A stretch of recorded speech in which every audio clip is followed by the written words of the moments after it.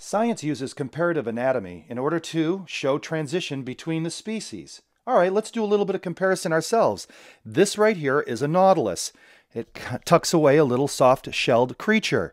Hundreds and hundreds of millions of years ago, according to evolution, we have what they call an ammonite. Now, look at the similarities between the two.